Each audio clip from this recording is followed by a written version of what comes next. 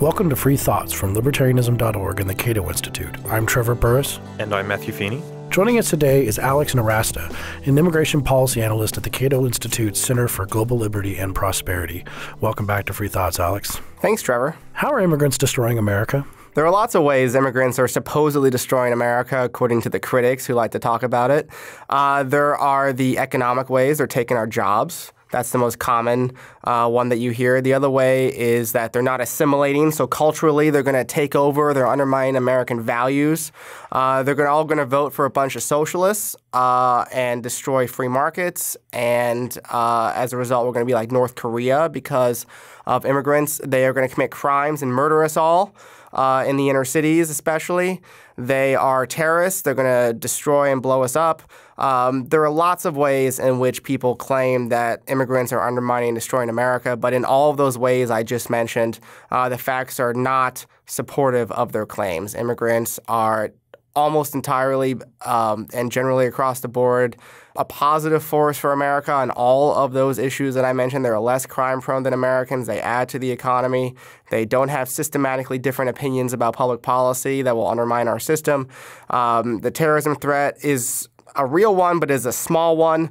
And so the criticisms are just they are common stereotypes, but there is almost no evidence to support them. So there's a lot to unpack there. So let's start with one of the claims you mentioned, which is that they take jobs or wages. So a common criticism might be, well, if I'm an employer and I could hire an American at $9 an hour and there's an inflow of people who are willing to work for much less, won't that put a lot of Americans out of work because the incentive is for the employer to hire cheap labor?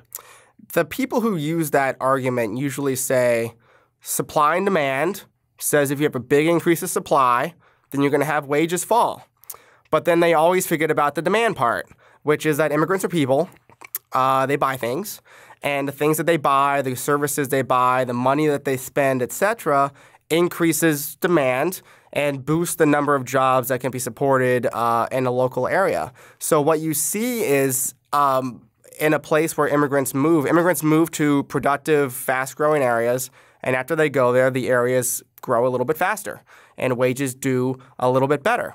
Now, the most well-known critic of immigration economics is George Borjas, Harvard professor George Borjas. But if you read his work, and he will admit this, he doesn't hide this, the negative wage effects are concentrated on Americans with less than a high school degree.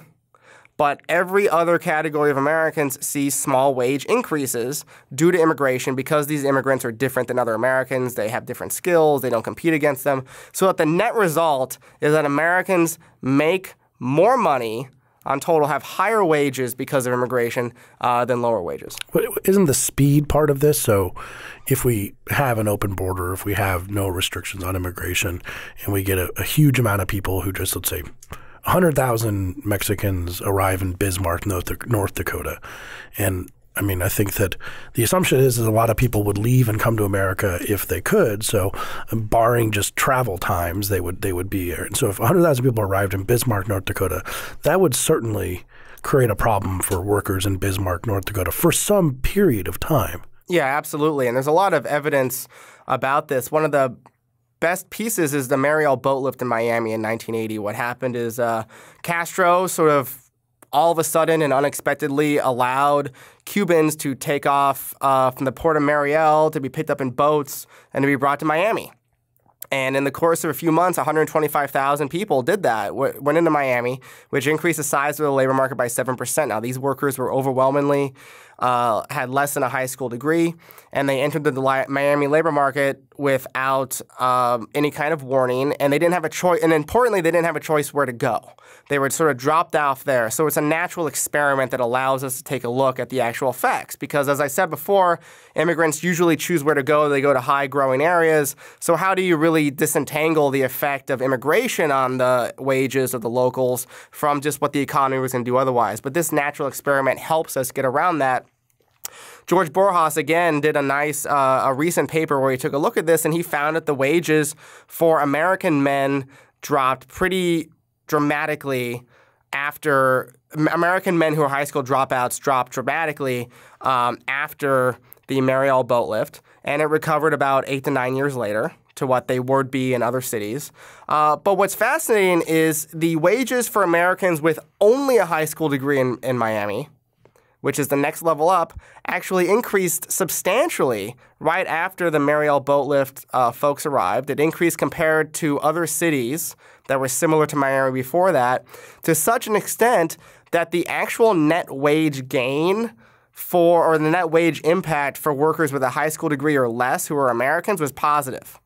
So that very point leads me on to the second question, which is, so we've spoken about wages, but there's also concern some people have about the influence or the effect that immigration has on the government coffers, that immigrants come here and they are consumers of government goods, so roads and schools. Are immigrants a net contributor fiscally, or are they a drain on the, quote, welfare state?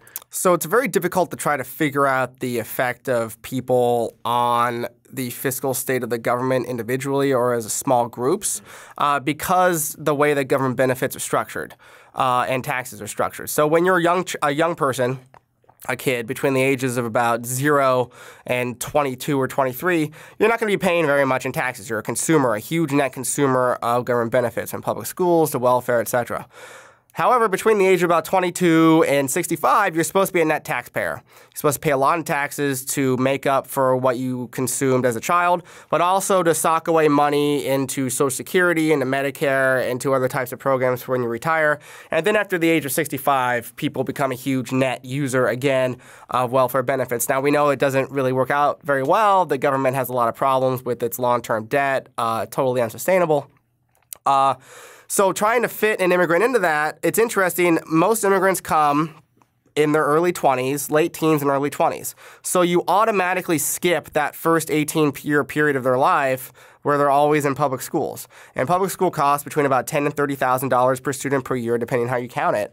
So that, and if they graduate high school, that's somewhere between $120,000 and $360,000 of public savings just from that, not to mention welfare or anything else. So if the immigrant comes here at the age of 19, we automatically save all that money. He starts paying taxes by working here in the U.S. economy, and they're a fairly net positive going forward. However, a lot of them are lower skilled, so they don't make a lot of money, so that also kind of makes up for it, and a good amount retire back in their home country. So that's sort of the way it works. When you take a look at all the different models and the peer-reviewed papers and the groups that try to measure the net fiscal impact on immigration, the general consensus is they about pay for themselves. The long-term fiscal costs of a marginal migrant is about zero. But do they really, if they're coming here for sort of, say, temporary amount of time, and then sending a lot of money back, and also, do they really pay as many taxes? Do they hide money in terms of not paying taxes into the federal government? And of course, we have to remember Milton Friedman's invocation that a welfare state with open borders is a crazy idea if the American taxpayer is going to be paying for people to live off their largesse. So illegal immigrants are primarily the ones who commit tax fraud, like they don't pay taxes. You said legal or illegal? Illegal. Illegal. So what's interesting, though, is between about 55% and 75%, based on the estimates, of illegal immigrants either file tax returns or have money taken out of their paychecks for tax reasons. But the problem, the issue is, though, is that most of these illegal immigrants are low-skilled people anyway. They would not pay that much in taxes or zero taxes on the federal level because their income is so low and we have a progressive tax system. And a lot of them would actually get back like a net increase in terms of the earned income tax credit or child tax credit. So they would actually be paid at net if they actually all paid their taxes. So the better thing would be for low-skilled illegal immigrants to not file their taxes at all, and the fiscal benefits would be even better because there's some scamming that goes on, of course, for EITC. They're not technically eligible, but the government can't control all of that. But on the Milton Friedman point about how open immigration is good so long as it's not to a welfare state, the second part of that quote that usually gets dropped off is when he says that's why he supports illegal immigration, because illegal immigrants don't have access to the welfare state, which is how it is under current law in the United States. With the exception of emergency medical care at a hospital, legal immigrants do not have recourse to means-tested welfare benefits. Now, of course, there's some people who scam it, but Obama's Justice Department in 2014 actually sued the state of Pennsylvania for accidentally giving welfare benefits to illegal immigrants and got that money back and won. So if the Obama Justice Department does it, then we know that the government does take a pretty good look at that. But even when immigrants are eligible for means-tested welfare benefits, we can take a look at their consumption rates and the percentage of them who and the amount of money that they do consume when they get these benefits. And what we find is that immigrants are much less likely to consume these benefits than native-born Americans when we take a look at poor people. So much so that if the native-born poor people in the United States used Medicaid at the same rate and the same dollar value as native-born poor people did, as immigrants do, then the program would be 42% smaller. And the kicker is that immigrants have better healthcare outcomes than natives. So your mention of illegal immigration reminded me of something I often hear, which is, okay, well, the economic arguments are sound, but I'm pro-legal immigration and anti-illegal immigration. This is a common refrain. People who will say, I'm pro-immigration, I just want there to be some sort of system. And given that there are, I think, something like 11 million undocumented immigrants in the United States, what is the Alex Nowrasteh solution to not only the current state of undocumented migrants inside the country, but dealing with the number of people that want to flood into the country supposedly illegally? And also, just to add to that, isn't 11 million illegal people in the country a per se problem? I mean, these are 11 million lawbreakers who we're largely either not punishing, or in the case of DACA and DAPA, somewhat forgiving their previous law breaking. That seems to be a per se problem. The reason why illegal immigrants come illegally is because they can't come legally. And virtually all these people who do come in are people that we wouldn't want to exclude for other reasons, like they would hurt Americans, be criminals, terrorists, or health threats or anything like that. It's just that there is no visa category that exists for the vast majority of them to come in and enter lawfully. Now, if some of them do come in and let's say they fall in love with America and they get married, that's usually a way for somebody to come to the United States pretty easily on a green card, but other portions of American law make it impossible for them to adjust their status because it would require them to leave and go to an embassy, but once they leave after they've been here illegally, they're barred from coming back to the U.S. for any reason for 3 to 10 years based on their length of stay in the United States. So there's a lot of catch-22s like this in the law. Even vacation. Any reason. Any reason whatsoever. There's no reason that they could come back legally. There are the occasional waivers that the government can grant just for certain circumstances, but they're rare. That they are rarely granted. So the problem is not that we have a bunch of people who are breaking the law. It's that the law is virtually impossible to follow for the vast majority of these people in here. I mean, when our ancestors came here, during the 1800s or early 1900s when we had virtually open borders with the rest of the world, you didn't hear stories of like boats full of Italian immigrants crashing on New Jersey to let out thousands of illegal Italian immigrants to go and go to Newark and work illegally. No, it's because they could come legally. They could land at Ellis Island. They could get off. They go through very quick inspection. Very few of them were turned back. About 2% were turned back to go back to their countries because of health or criminal reasons. And for that reason, it was called the Isle of Tears, because 2% were turned back. Under the current immigration system, virtually anybody who wants to come to this country legally has no way of doing so. Ellis Island was called the Island of Tears. I don't know what you'd call our system. Now, of course, President Trump, who is... Oh, and if I could... Please, yeah. Yeah, and sorry, and you asked, like, isn't it just a problem that these laws are being violated, just a problem that there are these illegal immigrants? To an extent, I think that's right. It's important, I think, to have respect for the law, but in order to respect the laws be respectable. And the law that we have now is not respectable. It's not in accordance with reality. It's not capable of being followed, really, by most people involved with it. So I think that is... part of the problem. When bad laws create bad consequences, I think we need to talk about reforming those laws or repealing them rather than doubling down on trying to enforce them regardless of the consequences. Also, there's a big difference between somebody committing murder and getting away with it and somebody who breaks immigration laws, which are basically just international labor market regulations, and getting away with it. But isn't that the kind of people that Mexico is sending us? I mean, according to our current president, who is, of course, why we're recording this episode on, January 27th, 2017, a couple days after President Trump unrolled some of his first executive orders on immigration. But when he started his campaign, he said that Mexico is sending us murderers and they're sending us rapists. And maybe that would stand to reason because you have to break the law to get here. So maybe it would be a less law-abiding kind of person that Mexico would be, quote unquote, sending us. So do they commit crimes at a higher rate?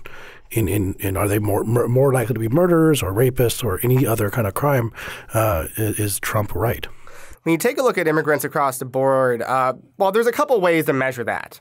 One way is to look at it's called the area approach, and you take a look at how crime rates are affected in an area by immigrants moving into it, or by some new immigration enforcement policy that rounds up illegal immigrants, and then you take a look, before and after how the crime rates were affected. And these studies either uniformly find one of two. Well, they find one of two conclusions. One is that immigrants have no effect on crime rates in local areas, and the second one is that they're actually correlated with decreasing crime rates. You will not be able to find hardly any study in the United States that I've come across that says that an influx of immigrants into a local area coincides with an increase in crime, with the exception of Miami in 1980 after the Mariel boat lift. Miami is the exception to virtually all of the rules I'm talking about in here today for some very odd, peculiar, unique reasons. But when you take a look at places other than Miami, what we see is an influx of immigrants leads to lower crime or no change in crime. The second way that these studies are done is by taking a look at incarceration rates. So the government asks in the census through something called the group quarters, where they ask about incarceration, questions about where you're born, if you're an immigrant in the United States, when you came in, if you're a citizen, etc. And when you take a look at those, you find that legal immigrants are much less likely to be incarcerated, or all immigrants are much less likely to be incarcerated in prisons on the federal and state level. And when you try to use some methods, a statistical method called the residual method, to get at trying to estimate who in prison is an illegal immigrant, you find that illegal immigrants are about half as likely as native-born Americans to be incarcerated for a crime. Now, one of the criticisms of this that's leveled by people who don't know much about this system is they say, well, of course, illegal immigrants are deported when they're arrested for a crime, which isn't true. Under U.S. law right now, an illegal immigrant, if you're captured for committing a violent or property offense, you have to serve your time before you get deported. So this raises a question of risk that I sometimes think about. You mentioned Ellis Island, where anyone can go and see the exhibits of all the Mediterranean, especially Italian immigrants that went through there. And I think most people would agree that Italian migration to the United States was a net benefit to the United States. But they better be. Yeah, well, some part of me, Trevor yeah. Here, right. But of course, the Italian migrants also brought some organized crime, which affected large parts of the east and seaboard, and I wonder today, in 2017, we think Italian migration was worth it, but there was also some associated risks. So, how much risk should we tolerate from groups of migrants? So it's interesting you bring up the Italian mob. That was one of the big stereotypes back then, is that Italians were very crime prone. There was also a Jewish mob, an Irish mob. All these different groups had their mobs. What's interesting is the Dillingham Commission report, which was a report that began by the federal government in 1907 to study immigration's impact on the United States. It was stacked with anti-immigration eugenicists to come up with an answer that says immigration is bad. That was basically the mission. Everyone they selected had that opinion with the exception of one person. It was designed to produce basically fake facts or statistically, methodologically unsound statistics to support immigration restrictions. The one section of the report that did not have a negative finding was the crime section. They said that they could not find evidence that immigrants are more crime-prone than native-born Americans. This was at the height of Italian immigration to the United States. It's been going on for about 20 years by that time period. And it continued afterwards. So, and there was a commission report done in the 1930s by the U.S. government that found the same thing. Barbara Jordan's report in the 1990s on immigration. Barbara Jordan was a former congresswoman, found the same thing, that immigrants were less crime-prone. And all of the research today sort of backs that up. Now, in terms of how much risk are we willing to accept going forward, I think that we can do a simple cost-benefit calculation. We can take a look at the economic benefit of immigrants. We can take a look at the estimated risk based on the recent past and maybe do some kind of estimation about what it could be in the future of terrorism, of crime, of violation of rights through other sort of means, and say, what is that break-even point? You know, how much immigration up to that point? And it could be that in the future, you know, there is a group of immigrants that is so violent, that is so crime-prone, that the economic benefits are outweighed by the damage that they do to the United States. That could happen. But based on what we're taking a look at right now, based on the evidence, the net benefit of immigration, especially if you include the immigrants, you know, the new Americans, as I like to call them, and their kids. What do you mean, the benefit to them? The benefit to them are coming. If you include the benefit to them, it's like undoubtedly hugely positive. If you focus just on the benefit to the Americans who were living here before these immigrants came, it's narrower, of course, but it's still positive. So we do have an area of the world, though. We have of Syria, Saudi Arabia, I'm trying to remember the other ones that were in Trump's executive order. So it was Somalia, Yemen, Iran, Iraq, Syria, Sudan, Somalia, Yemen, and Jordan, Libya. But Saudi Arabia wasn't not Saudi, on it. Yes, not Saudi Arabia. But I mean, these there are people there, maybe more than average, or maybe a ton, especially in a place maybe like Iran, where they really do want to commit crimes here and hurt Americans to a very large degree. And if given opportunity, they will, especially if given the opportunity to use chemical weapons or things like this. So having open immigration from these countries seems just absolutely nuts.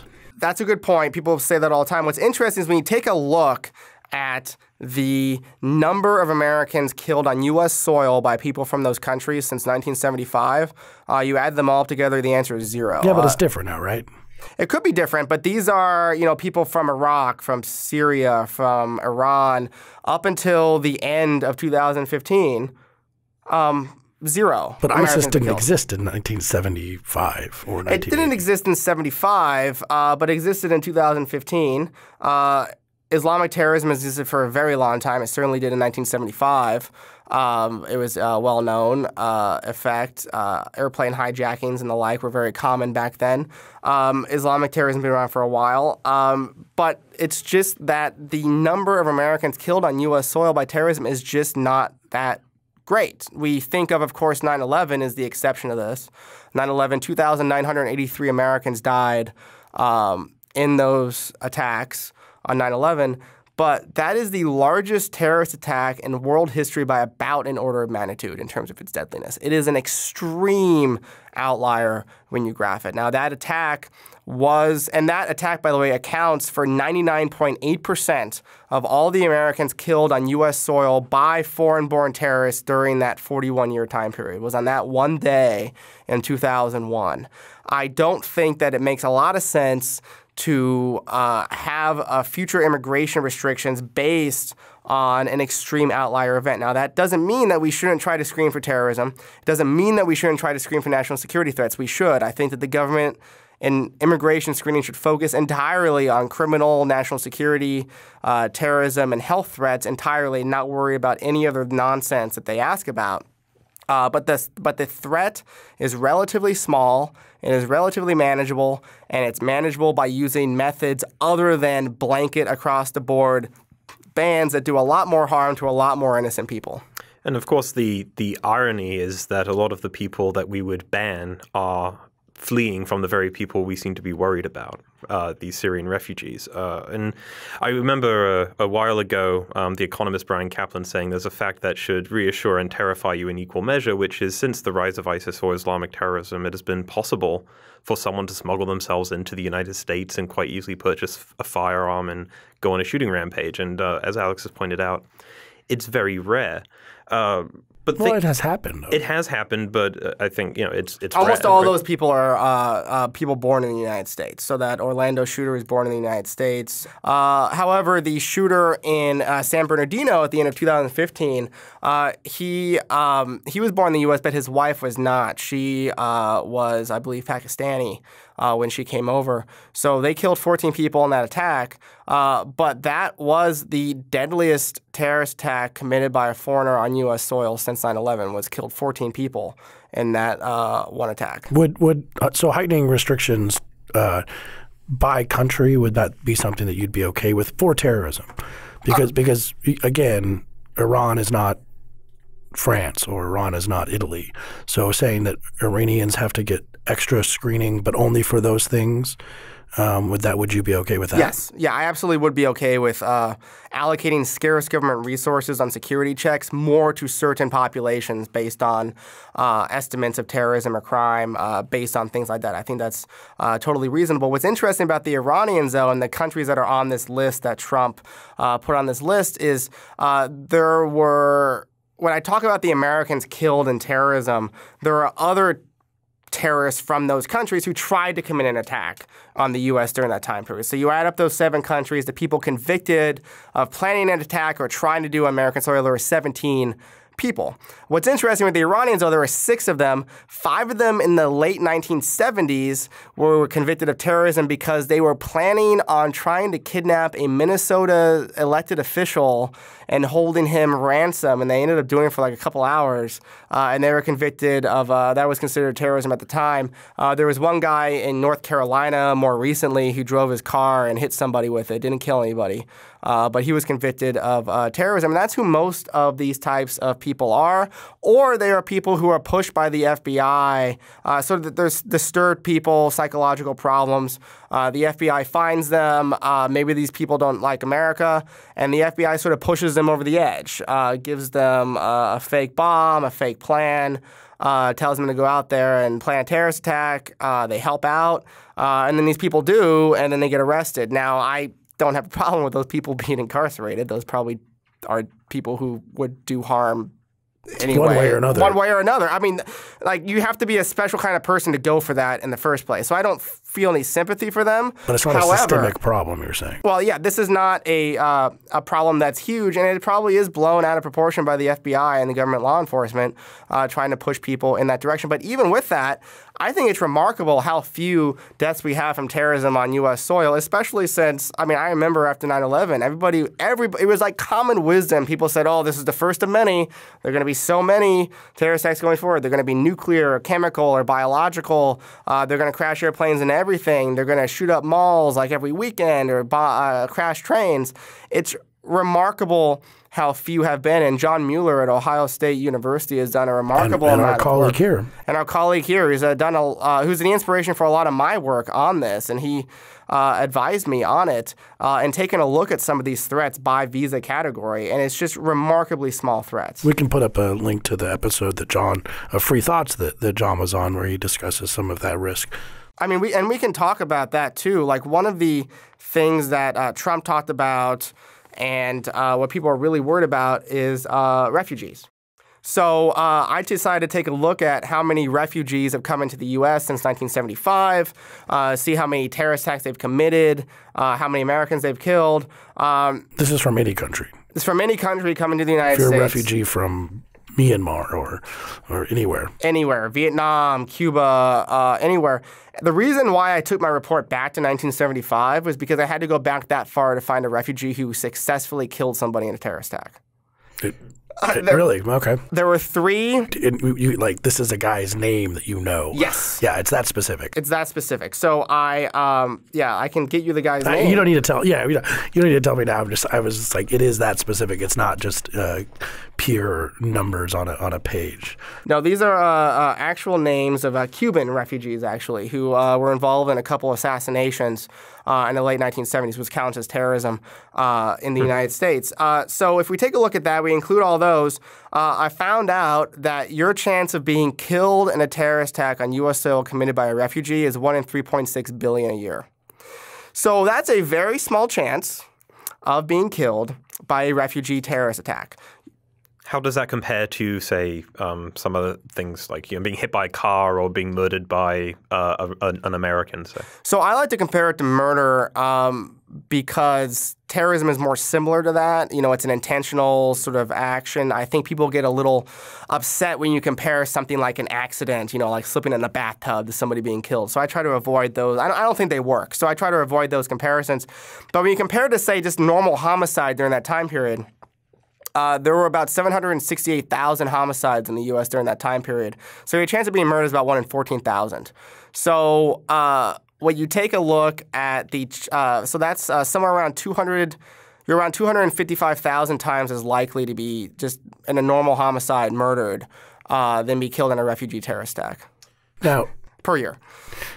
Aside from refugees, which is a different case because there, as we've talked about, you and me personally, the immigrants who make a choice to come to a country are a very different class of people than en masse fleeing of everyone who but for what's happening in their country, they would stay in it.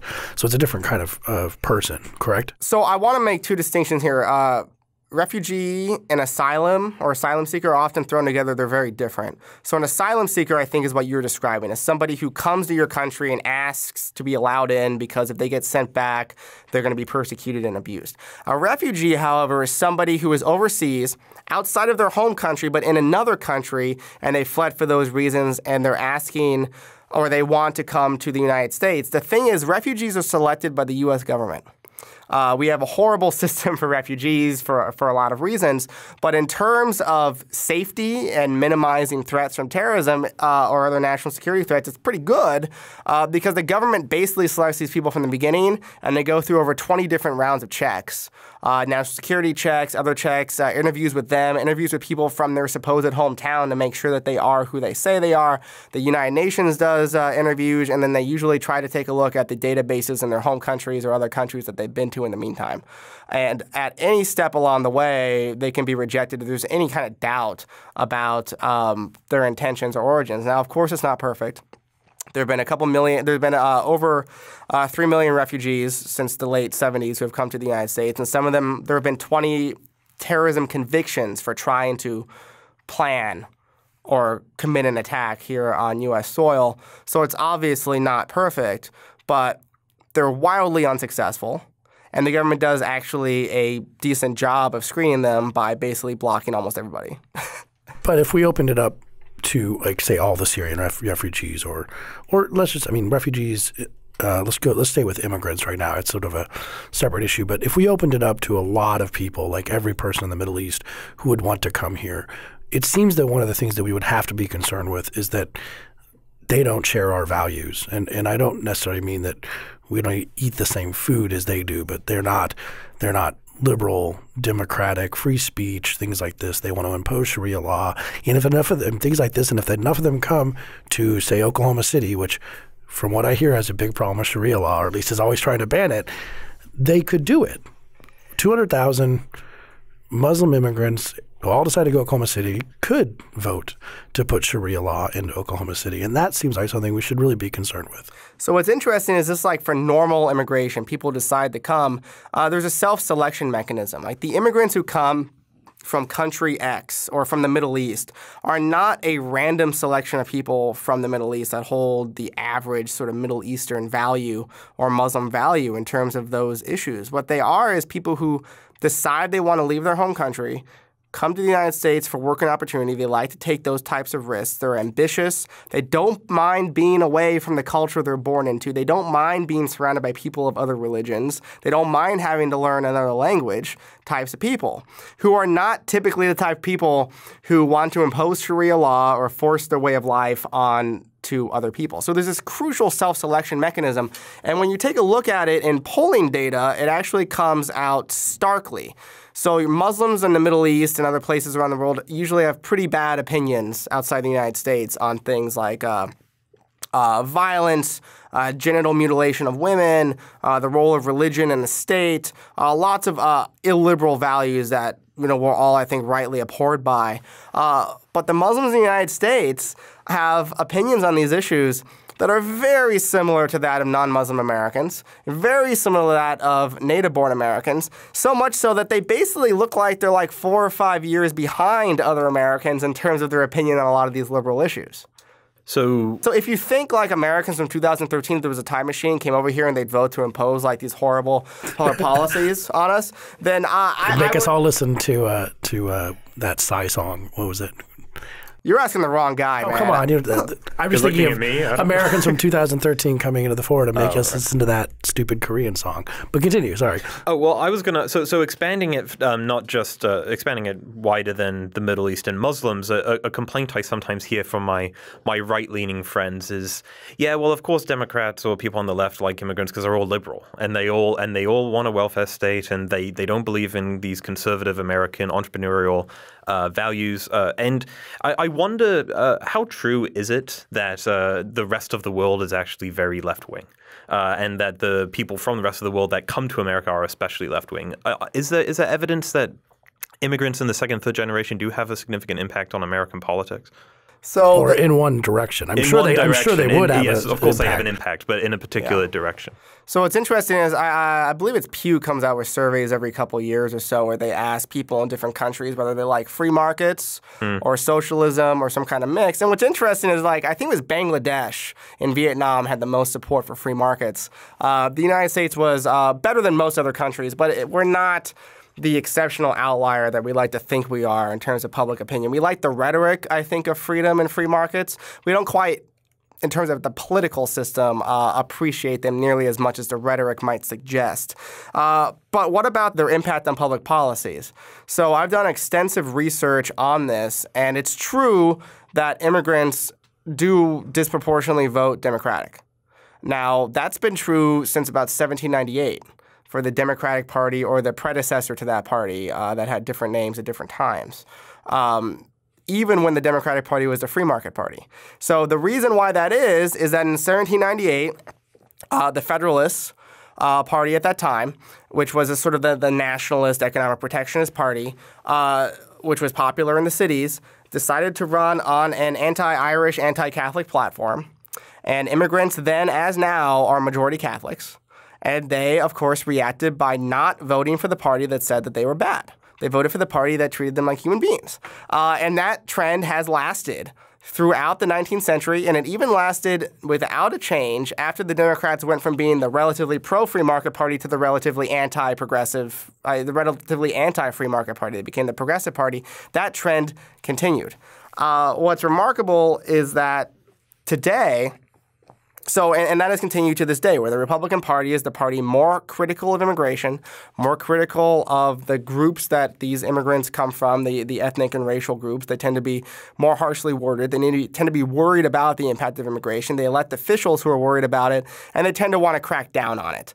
So the main reason why immigrants vote for Democrats is not because of their opinions on public policies. It is because of the fact of identity politics, that the Republican Party doesn't like them, says it doesn't like them, and the Democratic Party is nice to them. Now, the reason why I say it's not because of public opinions is because the General Social Survey every couple of years does huge surveys of households and individuals in the United States.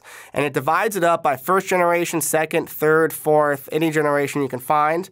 And when you poll immigrants, their opinions on public policy, on whether taxes should be higher or lower, on whether welfare should be greater or less, whether Social Security should be expanded, etc., on almost every single category, on whether they're conservative or liberal.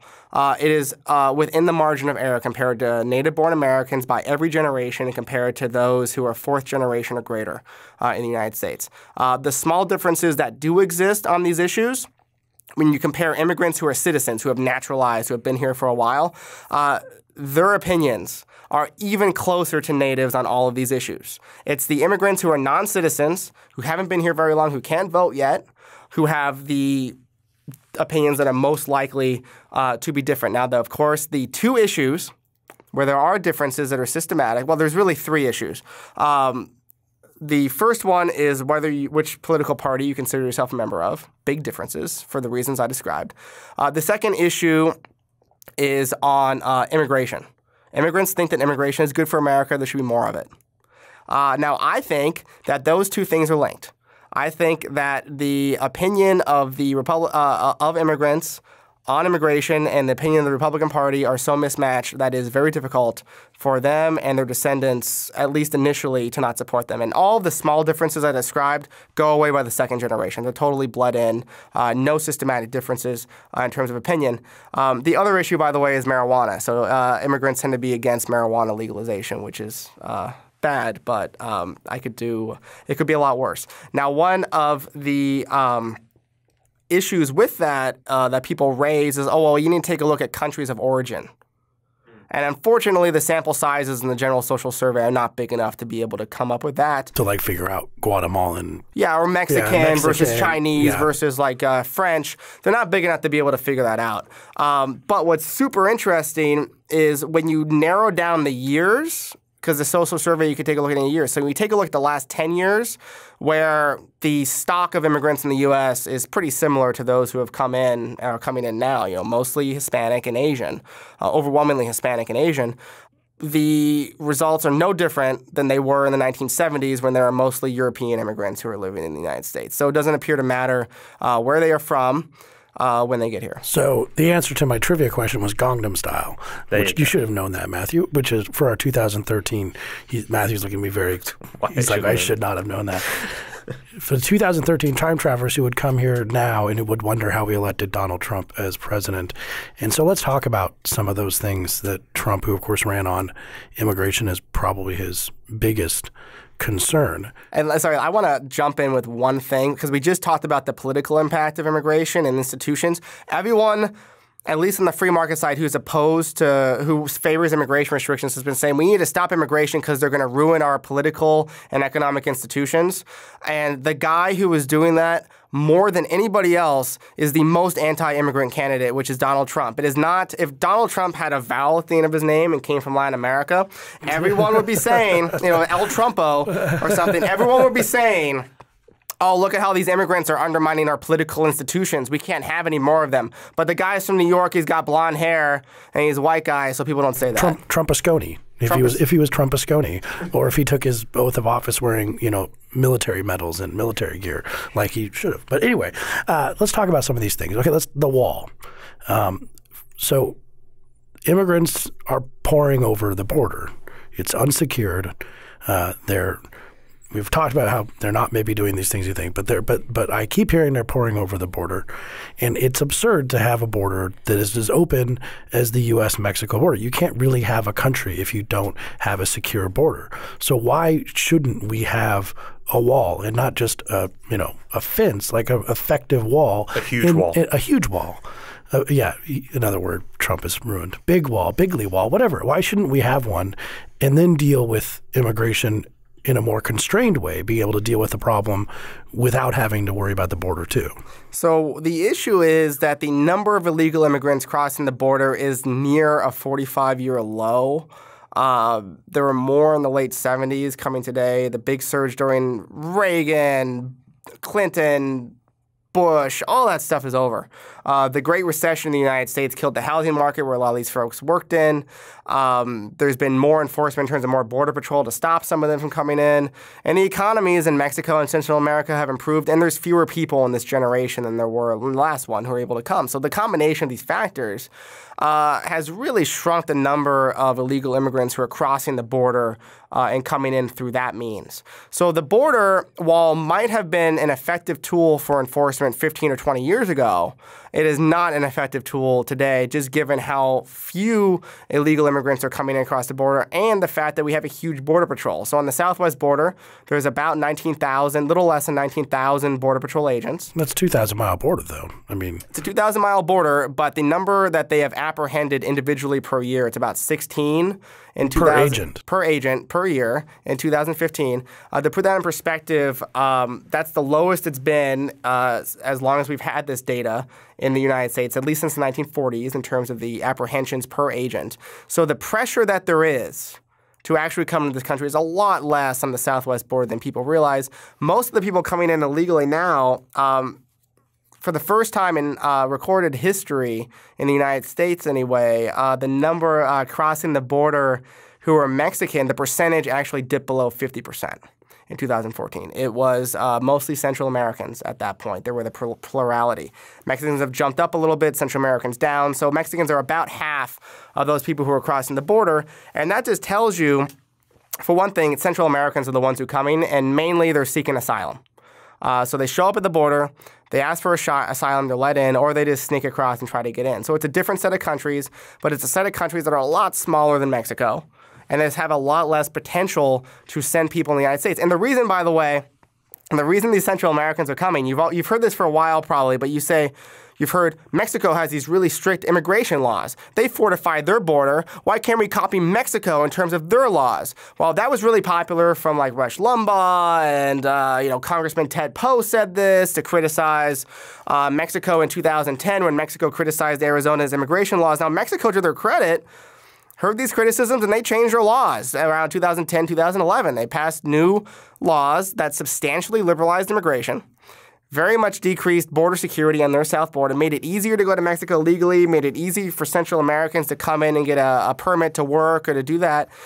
And that is the reason why more Central Americans are coming, is because they've been able to get into Mexico easier because the United States pressured Mexico to not be so hypocritical in its immigration laws. Now, Obama kind of went back on that in 2015 because he wants to outsource American immigration enforcement. He wanted to anyway when he was president, to other countries doing our work for us so that he wouldn't suffer the bad publicity and Mexico put some more troops on its border. But still, Mexico, the reason why we had this border surge of Central Americans was because they listened to the U.S. government complaining about Mexican government hypocrisy. But it is an unsecured border, correct? I mean, we have 19,000 troops, but it's an unsecured border. They're not troops.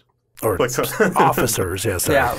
Valiant Border Patrol, border bureaucrats. No, Border Patrol officers doing this work. I mean, it's not perfectly secure, no. I mean, nothing is perfectly secure. But in terms of the danger of these folks coming across, the flow, the numbers of people coming across, it's very manageable. It's much more secure than it was in the past. There are, especially around urban areas where people live, the amount of security is superb.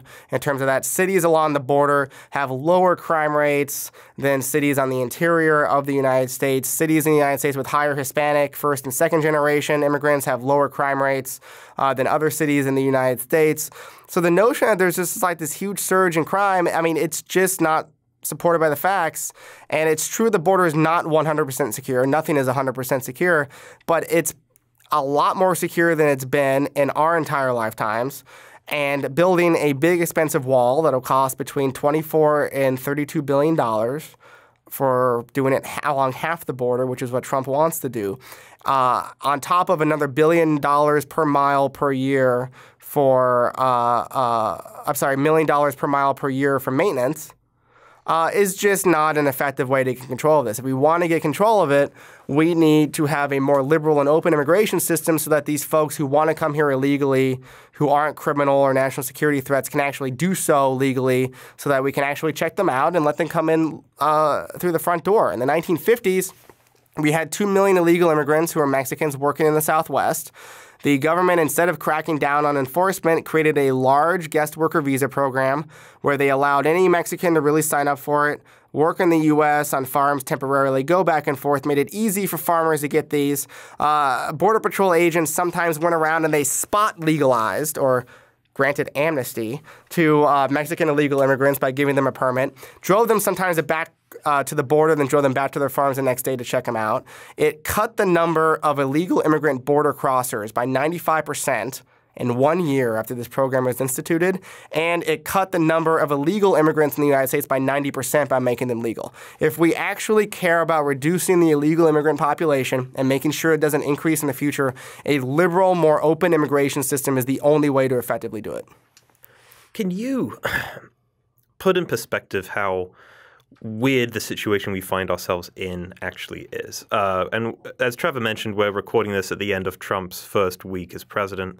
It's only been a week. Yeah. And throughout the campaign, I heard this this phrase that we've mentioned once before, which is a nation without borders is not a real nation. And aside from using country, state, and nation as synonyms, I wonder, right, is the historically, how secure have these borders been? Is it, by this reasoning, it seems like we were not a country by this definition for the first, decade, century, I mean, how weird and recent is the situation we find ourselves in now? Excellent point. From 1790 to 1875, there were no federal immigration restrictions.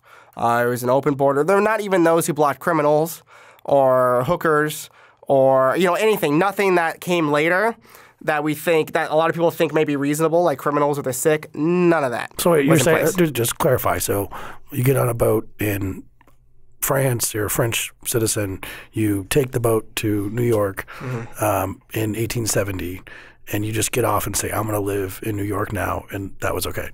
So in New York City was one of the handful of sections. You had to land at a place called Castle Island to go through a very, very quick quarantine if you were sick, but they wouldn't send you back. But okay, so Charleston, South Carolina. Yeah, you get off the boat, you're there. That's it. I'm now an American. Some states. Or you wouldn't be an American, but you wouldn't be kicked out. Yeah, you wouldn't be an American. The federal government has always had naturalization rules about when it is you could become a citizen. But yeah, they couldn't kick you out. Some states had rules that they tried to enforce about things, but I mean, they never really tried that much. And the federal government said they couldn't really do that in a series of cases, I believe, called the Milne cases, that basically struck down those laws. And those laws were not really restrictions. They were just like bonds. So you pay a bond and you get it back if you didn't commit a crime or something like that. So very, very minor restrictions. So that was the case under the first immigration law passed in 1790, which was just, it didn't even say anything about immigration. It was only naturalization. It said you had to be a good moral character, had to have lived here for 5 years, had to be white, shamefully. That was the bad part about it. But in terms of the restrictions about being able to come here, zero. That is the traditional, original American immigration policy written by many of the founders who were in Congress at the time and signed by President George Washington into effect. So the notion that a country needs immigration restrictions and a severely enforced border in order to actually be a country, that would be surprising to every president from 1789 up through 1875. I don't know if I would be willing to go back in time and tell Abraham Lincoln that he actually doesn't have a real country that he's fighting a civil war over just because there's no immigration controls. What are the biggest costs to these anti-immigration laws, these restrictions on immigration? Trump says that he wants the wall, but he wants a big open door. But a lot of the people who advise Trump are actually against legal immigration, not just illegal immigration. But when we have these laws that are restricting immigration, what are the biggest costs that we have to endure as a nation or people to these laws? Yeah, so Donald Trump in his position paper that he had when he was running for president on immigration, depending on exactly what it's a little fuzzy at some points, imagine that. But in terms of what he wants to do in terms of cutting legal immigration, it could cut up to 63% under his plan, legal immigrants coming to the United States. So a fairly dramatic decrease in legal immigration. So I think it's fair to call him, at least in his position paper, anti-immigration because he opposes a lot of legal immigration. But what are the big costs to Americans? The big cost is that we will miss out on an enormous number of people who are some of the most productive people, most ambitious people from their countries to want to come here to work, to set up shop, to be entrepreneurs, to found businesses.